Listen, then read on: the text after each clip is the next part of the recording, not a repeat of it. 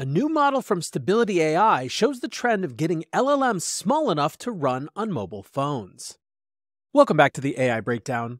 One of the most anticipated evolutions of the artificial intelligence space is the move to be able to run large language models on mobile devices such as smartphones. Now, by and large, right now, models are too big to be able to run locally without serious performance degradation, but that hasn't stopped people speculating about local on-device type of LLMs being the future of the AI space.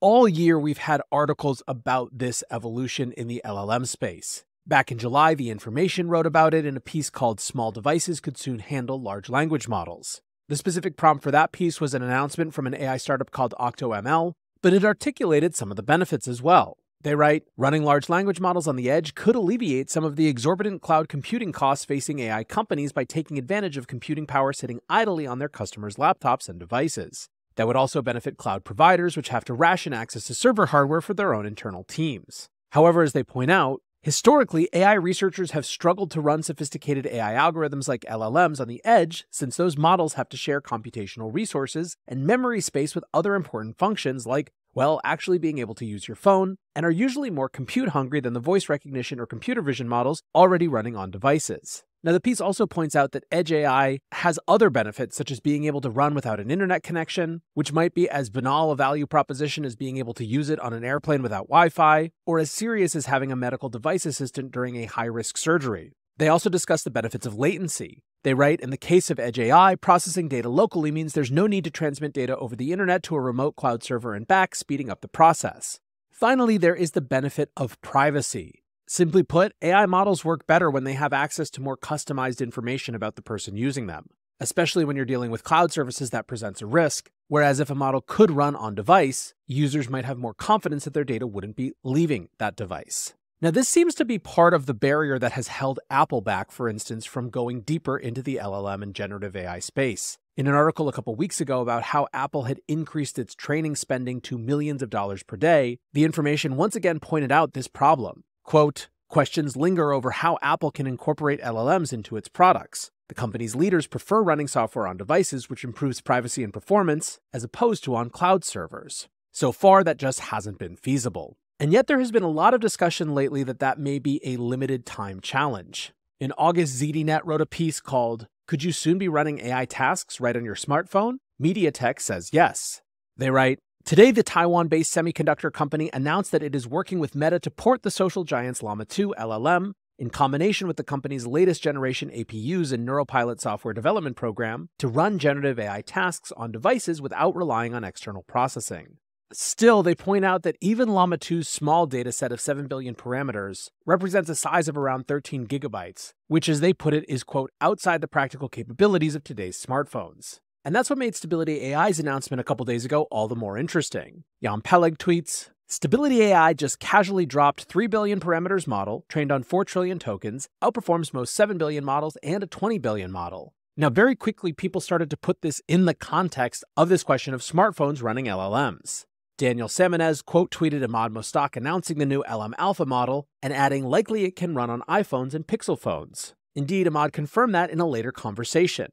After AI content creator Igor Pogany wrote, can't wait until we can run LLMs like ChatGPT locally. We'll make many, including me, way more comfortable with putting sensitive info like finances and health data. Plus, you'd have your AI buddy with you even when phone service isn't, like on a long hiking trip or out at sea. So many potential use cases. Should be happening within a year, according to Ahmad Mostak of StabilityAI.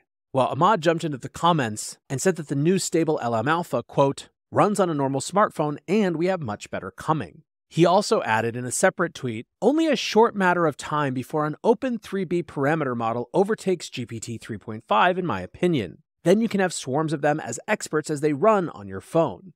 Now, clearly this shows the direction that StabilityAI is heading with this smaller, more performant model. Even as others are trying to think about how to soup up hardware capacity to run these models, others, like Stability apparently, are trying to shrink the model sufficiently that they can be used on today's phones to accomplish actual useful things. Now, of course, as I just intimated, people aren't approaching this just from the smallifying LLM side. They're also thinking about it from a hardware perspective.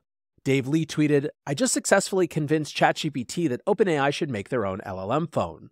An interesting question. Should OpenAI make a phone? In almost all cases, making a phone right now to compete against Android and Apple is akin to committing suicide. There's practically no chance of a new platform gaining much traction due to the dominance of the existing mega platforms of Android and iOS. However, the advent of GPT-4 level LLMs like ChatGPT presents a unique challenge and opportunity. Android and Apple will likely make their LLMs the default AI interface for their mobile devices, especially as LLMs take up more and more of the user time on mobile devices. Especially for Google, this is existential as they are dependent on search engine revenue, and as AI replaces much of search, it is imperative that Google equips Android devices with a Google LLM that is comparable to ChatGPT and GPT-4. Dave basically concludes that the only way for OpenAI to fight this tide is to release a new phone. He writes it could be centered around their LLM and be a completely new experience. They could give apps prioritize access to their APIs. It would be a new ecosystem and OS. Now, of course, Dave didn't just write this up, he asked GPT-4 if it agreed. ChatGPT came back with some pros, including full integration, a unique user experience, competitive advantage, data and ecosystem control, but then cons including that market saturation, how resource intensive it is to design hardware, the risk of failure, the distracted focus. And then it goes on, with Dave continuing to try to argue to ChatGPT that it should focus on doing its own thing rather than just partnering, ultimately leading to ChatGPT to say, yes, OpenAI should consider making its own phone and operating system to fully realize the potential of its LLM technology in shaping the future of human-computer interaction. Now, of course, a lot of what we talked about was exactly this. That OpenAI CEO Sam Altman and Apple's former famous designer Johnny Ive have been in conversations around building what they call the, quote, iPhone of artificial intelligence, although it appears from sources with information that the actual form factor of this device isn't clear, just that it's an AI native from the ground up reimagining of a personal computing device for the AI era. Now, importantly, this is more than a few idle conversations over dinners in San Francisco, as they've also been discussing a potential billion-dollar investment from SoftBank to get the venture started. And yet there are other efforts in this space as well that aren't strictly confined to just a phone. Another big announcement from last week was the Meta AI integrated Ray-Bans that were announced at Meta's Connect event. This is, of course, an inherently mobile use case for artificial intelligence, given that you're wearing these things as you're walking around. And the type of information you're going to be asking is things like, what am I seeing in front of me? How do I fix the problem of the appliance that I'm currently looking at, etc. There are also startups that are coming after the AI hardware device space. Probably the most notable of those is Humane, which had that very well-received demo at TED earlier this year that involved, among other things, a live voice translation where the speaker who was presenting had a statement that was translated into another language in his own voice as folks watched. Now, the people at Humane are mostly ex-Apple folks, and Sam Altman has been one of their biggest funders, suggesting some amount of continuity to this excitement and interest in a different type of approach to AI hardware. Currently, Humane is scheduled to unveil more details in a couple of weeks. Interestingly, though, there is another argument that some are making that although it doesn't have all of the capacities of improved performance and privacy that would come with a truly edge AI that lived on device, that in many ways ChatGPT with Vision represents a first step towards this AI phone world. Sunny Mukherjee tweeted, Microsoft missed an opportunity here because if Windows Phone was still around, they could have integrated ChatGPT into it. Apple has the phone and the OS but no LLM yet, and Microsoft has the LLM but no phone. ChatGPT can now see, hear, and speak. Now, at the end of last week, I shared some of the examples of how people who have early access to ChatGPT with Vision are using it, and the ability to take visual input from the world around you certainly does give off a sense of where things are headed and how an AI-native phone or device might be a game changer. The example that you've got on your screen right now is from McKay Wrigley, who took a picture of his team's whiteboarding session, fed it into GPT with Vision, and then had it write some actual working code. So summing up, it seems like there is a clear trajectory and trend to exploring the way that hardware, both existing modalities of hardware as well as new attempts and new form factors of hardware, can transform how people integrate artificial intelligence into their daily lives. And of course, as much as they haven't made a big move into this space yet, everyone continues to wait to see what Apple will do. As Robert Scoble pointed out in July, even if OpenAI introduced a phone tomorrow, how will the world switch? It won't. Apple knows this. It has the only store in many cities where people buy new things from.